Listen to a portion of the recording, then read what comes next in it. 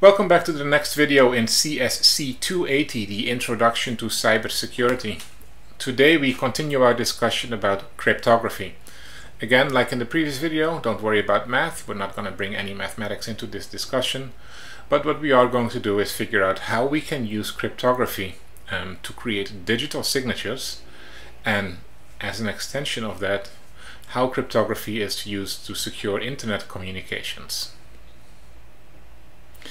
In the previous video, I explained how the basic cryptographic process consists of a plain text, the original message, the message that needs to be protected, and that is used as input to a encryption process. That encryption process also takes a key. The two inputs are combined, and the input, the plain text, is transformed into the ciphertext, which can be freely shared because it means absolutely nothing to anyone who would look at it. Then, as the message, the ciphertext, arrives at its destination, it is decrypted. At that point, the ciphertext is no longer output, it is input. We are taking a key as the input as well, and those two combined yield the original message, the plain text again. What we said is if we use a single key to do the encryption and the decryption, we talk about symmetric encryption. If we use two different keys, one to encrypt and the other one to decrypt, we talk about asymmetric encryption. So the key there is symmetric encryption uses one key, asymmetric encryption uses two keys. There's also a mechanism in place that uses no keys at all, and that is called hashing, or creating a message digest. So in a message digest, I can take a message and I can process it, transform it into a different output, and I don't need a key at all. Now that immediately should raise some alarm bells, because what we said as a result of Kirchhoff's principle is that the only thing that needs to be secret in order to protect a message is the key. And right now I'm saying there is no key. And as a result, we should not be able to protect this message. And to an extent that is true. Because these hash functions that take an input, a plain text, and create an output, a hash, without using a key, are not meant to ensure confidentiality of the message. What they are meant to do is to create an abstract of the message, basically a fingerprint, a shortened version in most cases of what the original message looks like. So for example, I can take an image and I can compute a hash of that. An image could be fairly large, the hash is usually fairly small, and that means that I don't have, for example, if I want to compare two images, I don't have to do an extensive comparison of maybe megabytes worth of data. I could limit myself to only a few bytes worth of data, because that is what the hash function produced. It also means that if I use that to secure, for example, email, I could send my email message, and in a second email I could send the hash of that email message. Now the recipient at that point can receive my email, recompute the hash because they don't need a key, and compare that to whatever I just sent them.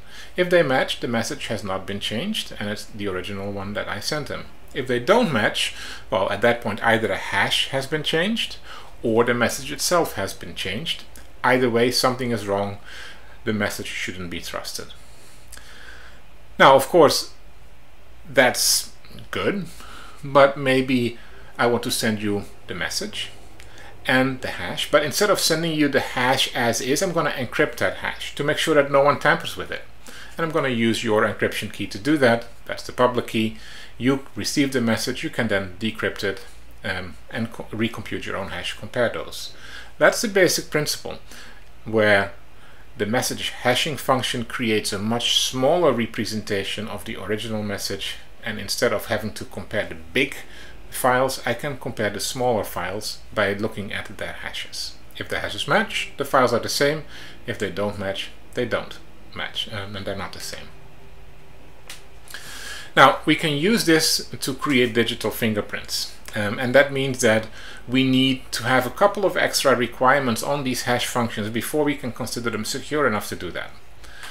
So ideally we would like these hash functions to work on messages of any size, and it doesn't matter if I'm protecting a small email that maybe only be, say, 500 characters long, or a very large file, maybe a terabyte large. Either way, that same hash function should work. I should be able to use the same function. So I can put in an arbitrary length input. What comes out of that should be a fixed length output. In other words, no matter of how much data I put into my hash function, I should always get the same amount of data out. And of course that's a little strange, because it potentially means I can have an unlimited number of inputs that map to a limited number of outputs, and that's just not going to fit. If I have 100 letters but only 10 mailboxes and I need to distribute them, at least one mailbox is going to get multiple letters in them. That's the same thing here. That's called the pigeonhole principle. So by itself that's not good enough, but we're going to add some requirements there. What we're going to say is I shouldn't be able to find what messages compute to the same hash. That's called collision resistance. In other words, if I give you a message and you compute a hash, you should not be able to find a completely different message that also computes to the same hash. Logically that message has to exist, but you shouldn't be able to find it. Or maybe even better, you can choose freely. Whatever two messages you want, find two that compute to the same hash. Still collision resistance. It's different variation of collision resistance. They exist, but it should be very hard to find them. So that is a requirement for a secure hash function. What we also want to make sure is that if we have a hash, we can't unhash it. We can't revert back and figure out what the original message was. That makes sense. That's almost always the case, because each hash, I should say, could have multiple messages as its input. And all of those are requirements on these secure hash functions. So any size input, fixed length output, collision resistance in different forms, and it's being a one-way function. If we have all of those requirements, we may have a secure hash function. And we can use that to create something called public key encryption. And so how does that work? Well, I can now go about and do just basically the process I just said. I can write a message, I can compute the hash of that message, and I can encrypt that hash with my private key. I can then send that message out. Whoever receives it can decrypt the message with my public key, because everyone knows that, and recompute their hash. If they match, what they know is two things. One, the message hasn't been altered, and two, it was digitally signed, or the hash was computed and encrypted by someone who had access to my private key, and that's me, and only me, because we don't share it. And at this point we have the basic principle of a digital signature. So it's really nothing more in many cases than the encrypted hash of a message encrypted against the sender's private key, so that the sender's public key can decrypt it. Of course we can do that twice. I can encrypt the message with the recipient's public key, so that the recipient is the only person who can decrypt it. And then I can compute the hash of the original message and encrypt it with my private key, so that the recipient can decrypt it, knows it comes from me. They can decrypt the original message as well, because they have their own private key. And then they can compare hashes. And now I have the best of both worlds. I have confidentiality because I used the recipient's public key to encrypt it. I must use the recipient's private key to decrypt it. I computed a hash and I encrypted that hash with my private key, which means that the recipient must use my public key to decrypt it. But when they are successful at using my public key, they also have the assurance that my private key was used to create that hash in the first place. And now I've protected integrity. I've also created authentication at this point, because it was my public key that successfully decrypted this. And as a result, I've really layered some protections on there. That's the principle of a digital signature. So rather than encrypting the full message with the private key, we just encrypt the hash and send the encrypted hash over. Now, of course, how do you know that my private key and my public key are mine, instead of someone who claims to be me. And similar to what we saw when we talked about authentication and Kerberos in particular, we are going to rely on a third party to make those assurances. We're going to offer up our public key to a third party and say, can you attest to the fact that it's really me who is offering you this public key? And can you put your digital signature on there so that whoever receives your attestation knows that you verified that it is actually my key? That's called the public key infrastructure.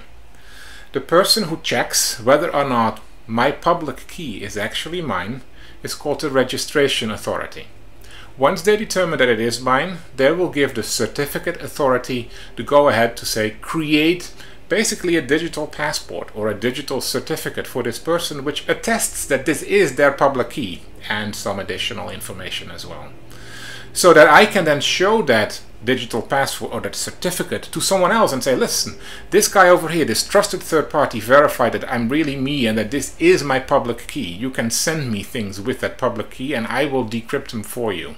It also means that if you can decrypt your signature, my signatures with that public key, it came from me. But all of that means that we have to have some way to map a digital identity to a public key. And that's the role of the public key infrastructure. They issue certificates and you can just open up those certificates in your browser, for example, and inspect a lot of details in them. But that's the basic concept of the public key infrastructure and the certificates it issues. It is a third-party assessment of the link between a public key and an identity. And the concept of digital signatures, which is based on a combination of asymmetric encryption and hashing, is used to make that work. That's the end of this video. In the next one, we'll talk more about disadvantages of using encryption.